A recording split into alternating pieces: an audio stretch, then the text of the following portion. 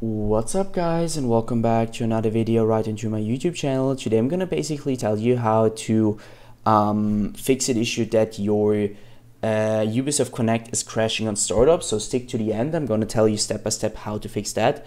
So before we start right into the video guys, I just want to let you guys know that I would really appreciate it if you would just leave a like, a comment or a subscription right into my channel. It would really mean a lot to me.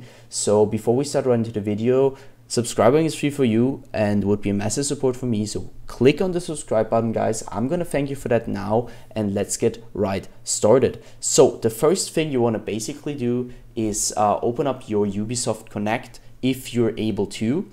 Sometimes it won't start as an application, but now I'm going to show you how to avoid that. You're going to for me it's running as an application, so for me it's no problem, but I'm going to show you how I fix that. So you're going to basically go to your taskbar, task manager, then wait until it's perfectly opened and go to details right here.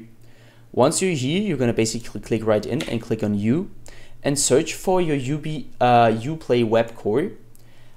Sometimes if it pops up, it's good for you. If it doesn't, I'm going to show you how to fix it afterwards. But if it does, you click on it and click on set priority and go to something above normal. Just not normal. You go to high, above normal, read time. What do you want? And click on it. The next step is you're going to basically click on the icon on your desktop, right click, and run as an administrator. If this doesn't work, the next step will. And so you just repeat the step, right click and go down to properties. Once this window pops up, you're gonna basically go to compatibility mode and click on run this program in compatibility mode 4 and select Windows 8. Now you check if disable full screen optimizations is disabled and enable run this program as an administrator and click apply. Now I would personally recommend to restart your PC and double click Ubisoft connection after it has basically this administrator symbol on it.